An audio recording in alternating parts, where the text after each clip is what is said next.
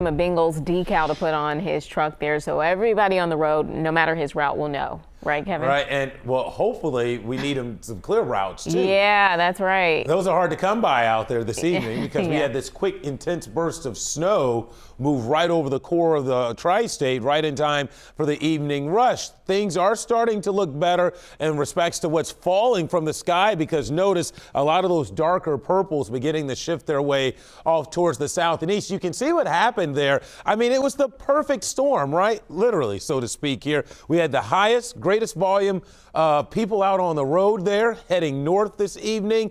Heaviest snowfall rates moving in, temperatures dropping into the teens.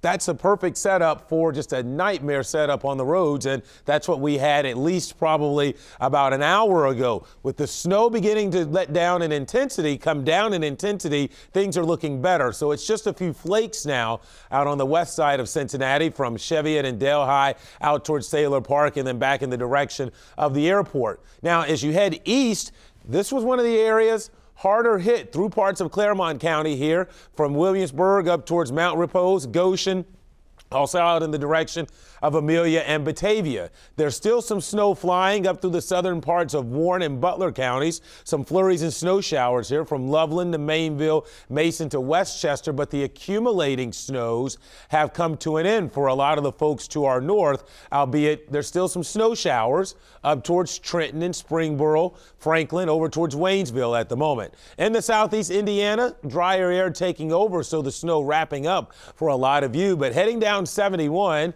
towards Sparta, maybe through parts of Owen County, the snow is on the increase. And in fact, over the next several hours, this is where the snow will be the most impactful in terms of it actually falling and accumulating, will be across the parts of northern Kentucky. So watch out. Peach Grove, Butler, Kenton, Piner, Crittenden, on down towards Dry Ridge and Williamstown. This will build in around Falmouth, too. Your snow will pick up. And then from areas from Georgetown back towards Maysville through parts of Adams counties, I do expect a slight uptick in snow in these areas as well.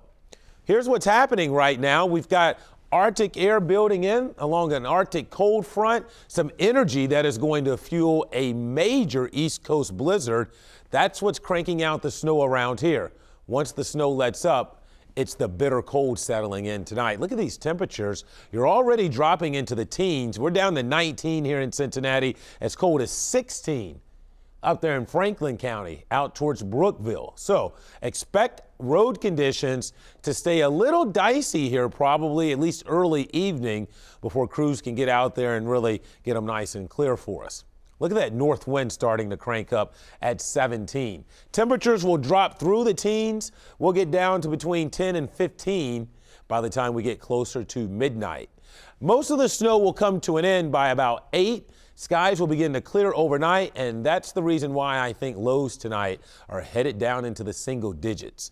We'll drop down to around 4, but wind chills likely to get to 0, probably even below tonight. So take it easy if you're out late tonight and early tomorrow morning. 25, that's it for an afternoon high tomorrow. Here's a look at your planner. Wind chills likely to start below 0 in the morning, and it will only feel like it's in the teens most of tomorrow. Here's your 7-day forecast. All right, down to 4 for a low tonight with that fresh coating of snow out there. But then we rebound, Ashley. Sunday we're up to 38. 40s and then 50s still on the table early next week. Unfortunately, some wet weather is also expected in here Tuesday into Wednesday. All right, those 50s looking mighty nice there, Kevin. Thanks so much. More travel trouble for airlines this weekend.